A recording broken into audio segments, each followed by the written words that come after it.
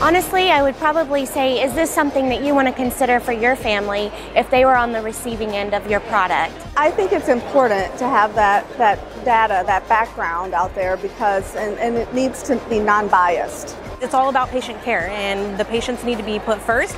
And so if they're claiming something that's not correct and they don't have the data to back it up, it concerns me, and I'm concerned for my patients at that point. I will not look at their product until they've had research done that's independent. They haven't sponsored it. We have to ensure that anytime we're looking at evidence that we're scrutinizing it with a very intense eye. I want to know someone who doesn't have a dog in the hunt, so to speak.